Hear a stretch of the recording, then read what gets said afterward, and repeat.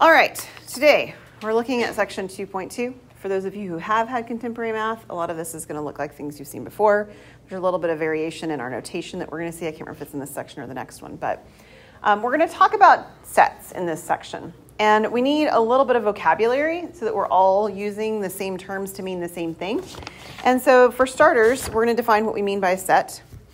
A set is simply any collection of objects. And elements are those objects. So the set can be the set of people taking number theory at 12 p.m. or 12 p.m. You say p.m. for afternoon, right? The p.m. thing really confuses me with 12s. Okay, 12 p.m. on Monday, Wednesday, Friday in spring 2024. Like you guys are a set. You're a set of students.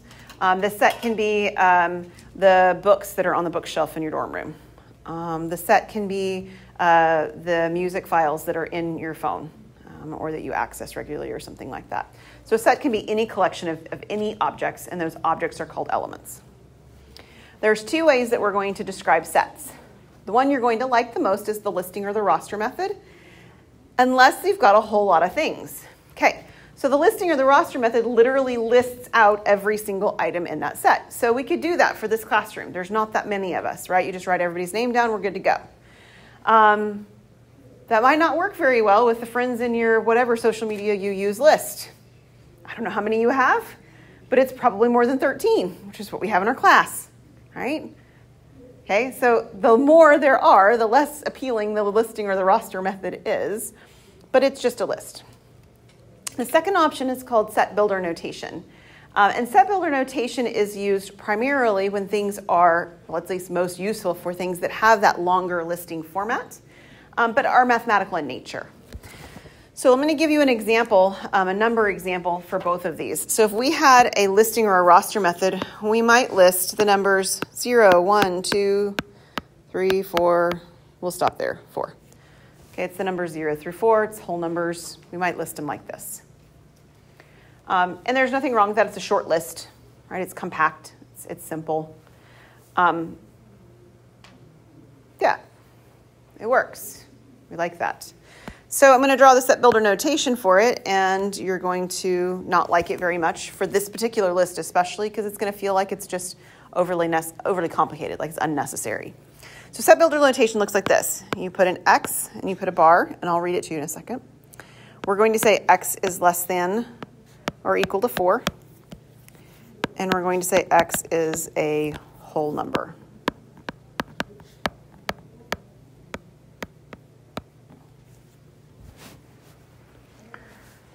So admittedly, this is a lot more to write, and in this particular context, it seems rather unnecessary, and it is. But there are sets for which it's going to be more useful, and I'll do an example for that in just a second. Let me show you how this is read, though. We read this. The curly braces in either case are representing sets, okay? So sets reside inside of a curly brace. All the elements reside inside of a curly brace. We read this X such that X is less than or equal to 4, which that list it is, right? X is a whole number. Okay, so whole numbers start with 0 and they go up. Don't include negatives, no fractions, no decimals, something like that. We'll talk more about the number systems here in just a second, but those would be the whole numbers. Okay? So let me put one here that makes it a little bit more reasonable to write it like this, whereas this one maybe wasn't. Let's say instead of these numbers, you had 4, 5, 6, 7, and I'm going to put ... and let's say it goes to 1052. I already wrote a 0. 1052. Now, if you really wrote out the listing method for this and filled in all of the ... dots, you'd be annoyed, right? You would. That's not very convenient notation. So if I'm doing that same thing, but I'm doing it in set builder notation, it would look like this. You do the X, you do the such that. Okay, that's good. We're going to do the lower end. The smallest number in my list is what? 4. So we start with 4. We say less than or equal to X. Less than or equal to, and the upper end then is my 1052. And then afterwards, we need to identify again that it's not need decimals and fractions, particularly negatives are not an issue right now because I'm already in the positive numbers. But we would say again that x is a whole number. Now we're going to have a shorthand notation for that x is a whole number bit that makes this friendlier in a moment, but for right now, that's what we've got. It's just our verbiage there. Okay, so far so good? Okay, so we're going to do the next one. Symbols used in set builder notation. Yes, okay. So our symbols that are used in set builder notation are the ones that I was saying that once we have them, we can shortcut the way that I'd written the previous slide. So the first one we're going to do is it's a kind of a curly looking E, and it does matter that it looks like curved. Okay, the symbol itself changes if you change the way this symbol looks, right? Like it means something different. This symbol means is an element of. So it's sort of a relationship between the element in the set and the set itself. It tells you that it's within that set. So I could say that I am an element of this classroom, right? If all the people in this classroom are my set. Or I could say that my husband's phone number is an element of all the contacts in my phone, right? I mean, it's an element of it. It's just one of them, okay? It's an element of. The next set of things I'm going to write down are different number system notations. So our first number system notation I'm going to write down is an N with a double line on the left. Okay, this symbol means natural numbers.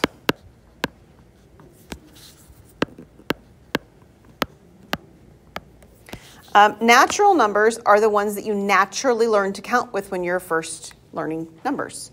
You start with the number 1, right? Actually, let me put it in curly braces so that we can kind of list a little bit of them out. 1, and then you go 2, and then you go 3, and then you continue on, right? Those are the natural numbers. Very quickly after you see natural numbers, you figure out that 0 is not there, and you kind of need a 0. And so you have the number set that I mentioned on the previous slide, and that's the whole numbers. So it's a W. And the only way that the whole numbers differ from the natural numbers is because they include a 0.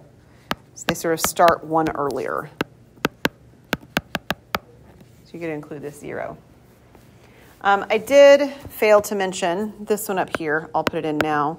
What do you think happens if you draw a line through the element of symbol? It's not an element of, so this one is not an element of, just like is not equal to, right? Sorry, I left that one out. Okay, we have a couple more. After you have the whole numbers, right, which include the 0, the next thing that you build upon in terms of number systems, not necessarily in terms of order of learning things in schools, is the negatives. And so that is going to create what's called the integers. Integers are actually the symbol Z. And I think it's Latin. Don't quote me on that, but I think it's coming from the Latin word for integers. So there's a Z there. So it includes, again, all the whole numbers that we've just created, but they're negations as well, all the negatives. So you get, and I'll put the ... over here, like -3, -2, -1, 0, 1, 2, 3, and on from there. So those are the integers.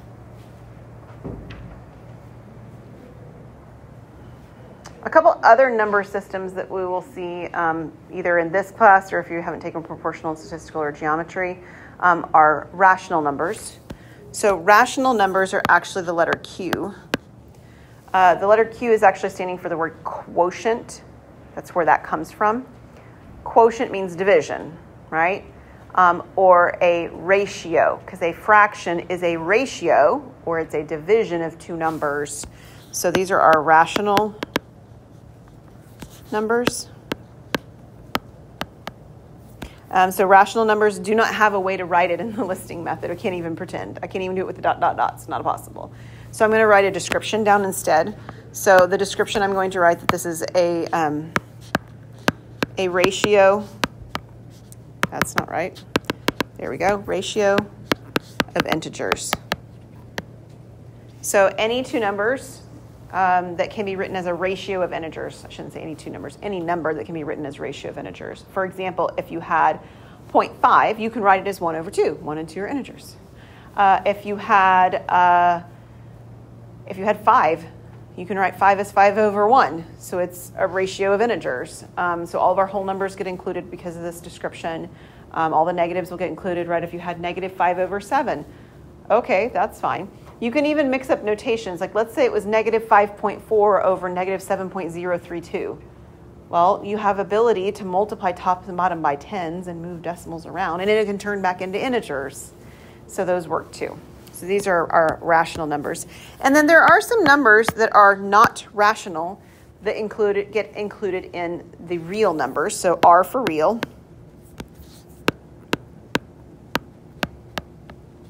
And it will include all the rational numbers, right? And the integers, the whole numbers, natural. It includes everything above, but it also includes things that aren't able to be written as a ratio of integers. For example, square root of 2.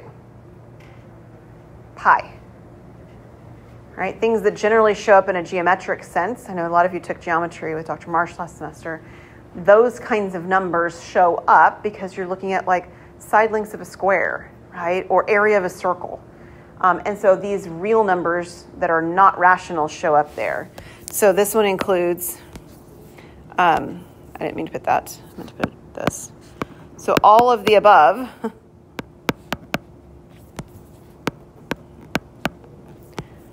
plus irrational. An example of irrational would be things like square root of 2 and pi.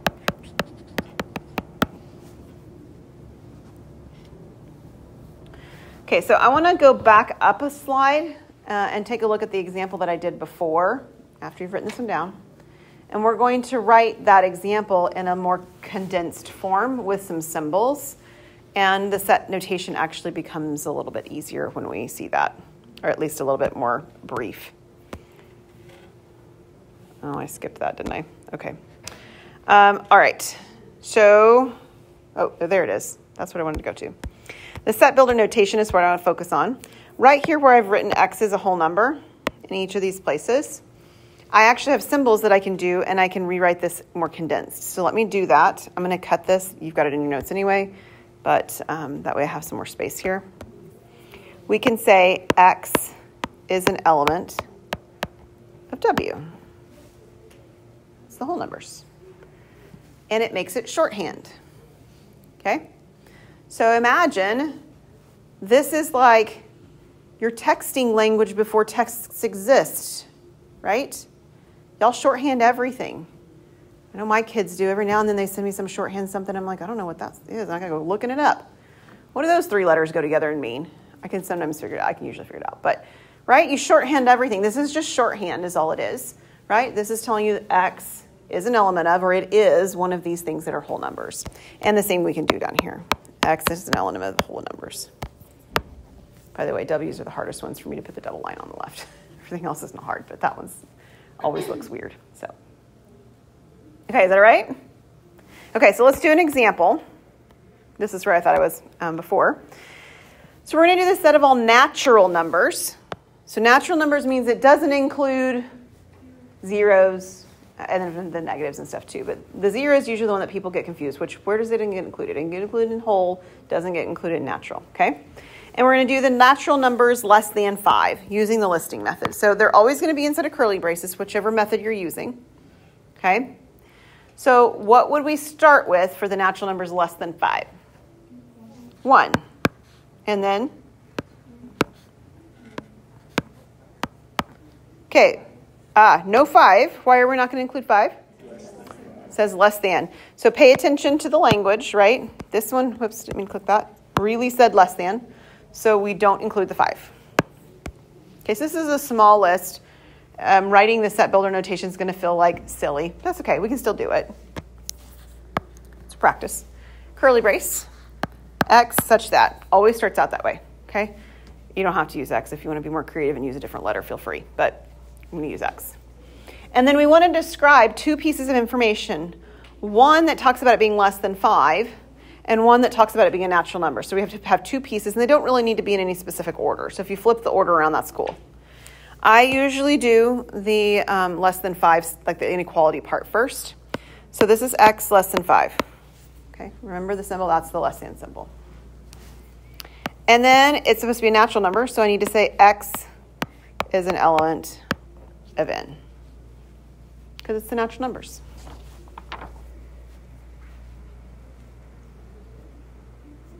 Okay, so far so good? All right, next one.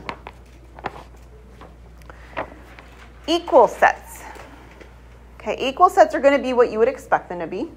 They're two sets that contain exactly the same elements. Exactly the same.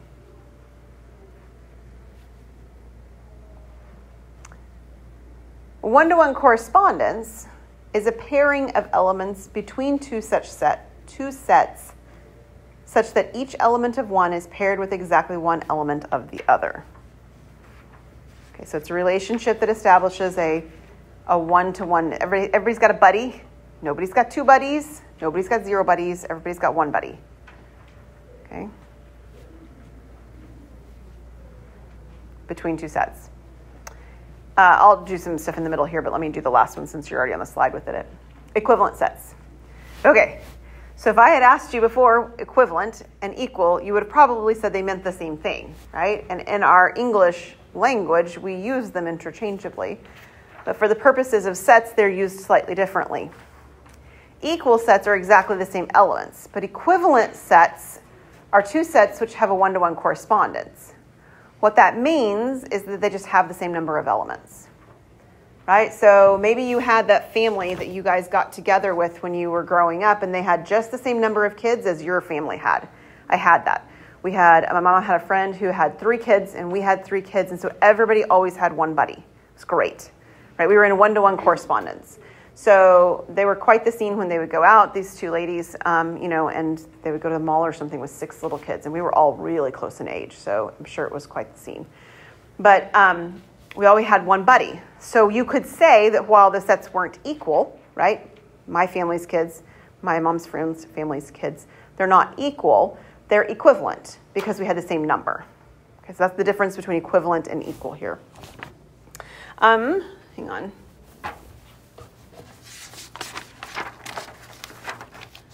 What you see happen when you're looking for equivalencies a lot of times is you see a group of elements. So I'm going to use the ones that I'm just talking about. So in my family, I have me, I have my sister Ginger, and my brother Chris. And we didn't always pair off age-wise. They weren't perfect pairings age-wise, but they were pretty close. So it is often the way we would do this. And so their oldest daughter was Christina. So yeah, we got together and there was a Chris, a Krista, and a Christina. That's fun, right? And then they had Amber, and they had Megan. And so there's a relationship that you can draw where there's a person on the left paired with a person on the right, an element, but in this case, they're people. And it wouldn't have to look like that. You could have them looking like this, right? I mean, it doesn't matter what the pairing is. There just is a pairing. But that leads us to ask the question, how many pairings are there when you have these equivalent sets, right? And how many different ways could we pair off? So that's what we're looking at next. In fact, how many one-to-one correspondences are there between two sets with 6 elements? Okay, so imagine the scenario looks like this. You've got a couple of friend groups. Friend group of guys, friend group of girls. And each of them has 6 people. Everybody wants to go on a date. We're assuming nobody's married and nobody's dating anybody else right now. Let's be appropriate, right? They're going to go on a date and we're going to pair them off somehow. How many different ways could you pair them off? That's the question. Making sense so far? So here's the idea. We're going to put all the ladies in the room, okay? All the ladies in the room. Gentleman number 1 comes in and he chooses somebody to go on a date with. How many choices did he have? 6 choices. He made 1 choice out of 6, but there were 6 choices he could make. So he has 6 choices. I'll do that in a second. Gentleman number 2 comes in. He no longer has 6 choices because the first young lady left and she went on her date. How many choices does she have, or does he have coming in? He would have 5. The next gentleman comes in and he would have 4. And then what's going to keep happening? 3, 2, and 1. And what happens is we multiply the results of each of these operations. Each of these choices that were made get multiplied.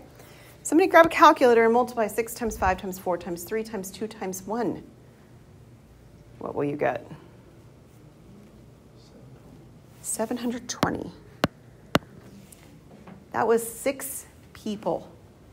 Is it any wonder it's hard to figure out who you're supposed to be with? There's 720 ways that could have happened. That's crazy, right? That's the number of different pairings of just a group of 6 people compared to the other 6 people, or elements, whatever they are. Okay, is everybody with me? This is the way the pairing stuff works. All right, a little bit more vocabulary. Cardinal number. Cardinal number means the number of elements in the set, and it's written in of whatever the set is. Our set here is called S. So if you wanted the number of elements in the Hands household, like that live in my household right now, we would say that N of H equals 6. There are 6 people living there. If we wanted the number of people in this room right now, I've got 2, 4, 6, 8, 10, 12, I'm 13. We would be N of math 1203 equals 13. That's how many people are in this room right now, or N of Bailey 208, if you wish, or whatever. Okay? Finite. A finite set is a set for which the cardinal number is a whole number. Another way we think about it often is that you can count it, right? Is that you can assign a numerical value to it. That doesn't mean it's small. It doesn't have to be 6, right? It could be 5,227. It doesn't matter how big it is, but there is a number I can assign to it. Infinite set is a set for which the cardinal number is not a whole number. Okay? So it's so big it can't be counted, right? It goes on forever kind of thing. Y'all know what infinity is. You know what an infinite set is by definition then. Then you've got the empty or the null set. The empty set or the null set is a set that contains no elements, has a cardinal number of 0, and it has 2 ways that it can be written. 0 with a line through it, or curly braces that have nothing in them. That's the other way you can write it. You can't mix these together, by the way. I can't put the 0 with the line through it inside of the curly braces with nothing in it. That you don't mix them up, right? Don't double notation me. One notation, pick it. It doesn't matter which one you like, just pick one. So the null set. So what in the world would that mean? Well, we can talk about null sets all day long. In fact, we're going to jump to the end of the lesson, and we're going to create one. I should just change the lesson's order around, but that's okay. There we go. Last example. Example number 11. Just jump to it right now because it's a null set example. I'm going to give you a null set example for my life, and then you're going to create a null set example for yours. And I'm going to ask some people to share. I'm not going to call on you, so you have to be willing to share. I'm not going to put you on the spot, but just so you know. All right, so here is a null set in my life. So this would be a null set in my life.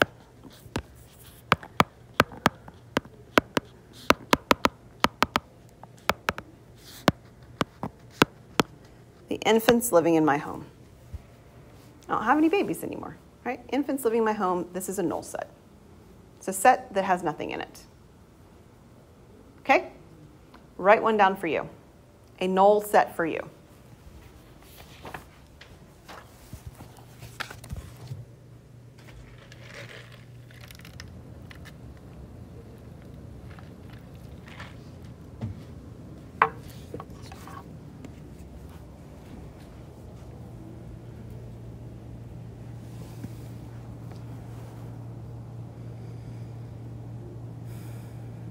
Okay, who's willing to share? What's a null set in your life, Ethan?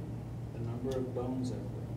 The number of bones you've broken. Now, we wouldn't say number of bones. You would just say bones I've broken, right? Bones I've broken. I'm in that boat. I'm in the boat too. I have never broken a bone. Some of you are shaking your head and you're like, nope, lots of broken bones here. Okay, what else? Mackenzie. In my apartment. You said eggs? So you don't have any eggs in your apartment. Okay, eggs in her apartment. It's not Easter, and apparently you don't like to eat the eggs. You do like eggs. Oh, you need to go to the grocery store. I see. Okay, gotcha. I have 2 in my house that hate eggs, and I have one that would eat them all day long. She stayed with my mom recently. My mom has chickens. She ate 6 eggs at one meal. That's my little one. It's crazy. All right, what's another one? Okay, I'm pretty sure it's because the boys are in here, because I almost always have a girl that says boyfriends that I have right now or something like that. Some of you are like nodding. You didn't want to say it out loud. That's what I usually have. Somebody says that. Okay, these are null sets. It's a description of something that just has 0 in it. Make sense? Okay, cool. We're going to go back and count a few cardinalities of things, and then we'll be done for today. This one. So we're going to find the cardinal number of the following sets. Remember, cardinal number just means how many are in it. How many of them are there? That's all it means. Okay. N of A. How many are in this set A that goes from 9 to 99? 90. We're close. How did you get 90? 99 minus 9. Okay, 99 minus 9. Was everybody thinking 99 minus 9? Is anybody thinking anything different? What is it, Faith? It's the one before. It's actually 99 minus the 8. So if you remember when we did Gauss's method, this is similar to that, where we're counting the number of objects. Imagine you started at 1. If you started at 1 and went all the way up to 99, you'd have 99 of them, but we're missing the first 8. So it's one fewer than that. So we actually have 91 elements here. Very good. How about B? 2, 4, 6, 8, all the way up to 2002.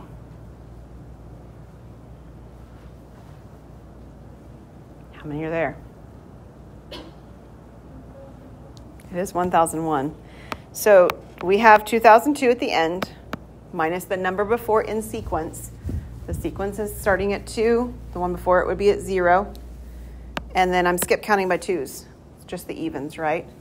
So this gives me 1001. Okay, the next two look funny, but they're not as hard as they look, okay? This says x squared such that x is 1, 3, 5, all the way to 99. So I'm going to write down an abbreviated listing of what's going on here. This is saying each of these are the x values, and I'm squaring them. So the set itself is 1 squared, 3 squared, 5 squared, up to 99 squared. That would, not 22, 99 squared. Okay, this is the set that it's describing. What I'd like for you to notice is that there's not any different number of them than there were when they defined what x was, right? It's still just the same number of things. So how many numbers are listed there? Anybody know? No. Okay, so why isn't it 99? Because you're skip counting. We're still skip counting, right? We're only doing the odd ones. Odd ones are harder to work with than evens. So we are only doing the odd ones. So, I know this tripped some of you up when we're doing Gauss's stuff. We start with a 99 at the end. And we need to subtract the number in front of 1 in sequence. What comes before the number 1 in this sequence? -1. So in essence, we end up adding the 1 to it, right? And then we're skip counting by 2s, like Rayleigh said, so we're going to divide by 2 again. So this is actually 100 over 2, or it's 50. This one's small enough you probably could count it if you wanted to. Wouldn't be that big of a deal. But this is a shorthand way of counting it, and it works for bigger sets too. D is kind of funny, okay? So D says these are all x such that x is equal to x plus 1. So I want you to think about that mathematical statement. X is equal to x plus 1. What numbers satisfy that equation?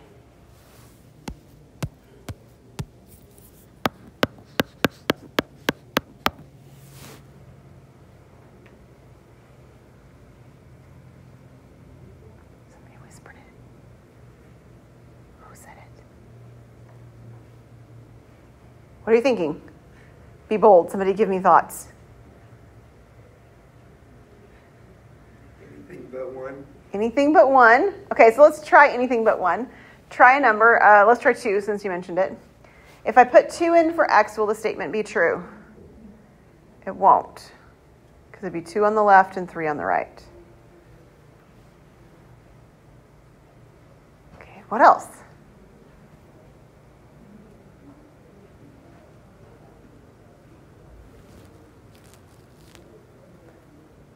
Okay, Okay, if you did some real basic algebra, what would you want to do to solve this equation? Subtract the x. You'd subtract the x. And what would happen when you do that? You'd get 0 on one side and you'd get 1 on the other side. And is that a true statement? No. So think back to algebra. When you got a statement like that it wasn't true at the end, what did you say? There are no solutions. Y'all remembering this now? Is it ringing bells? Okay. There are no solutions. It usually shows up in Algebra 1 for the first time. That kind of an idea. There's no numbers that when you add 1 to them don't change. You can't take a number, add 1, and get that same number back. Right? Not the way our number system works. We don't have that property. Like, that's not a thing. What that means is that what's going on right here is that this is the empty set. There's no solution. And this is actually another symbol for no solution that you've seen probably before too.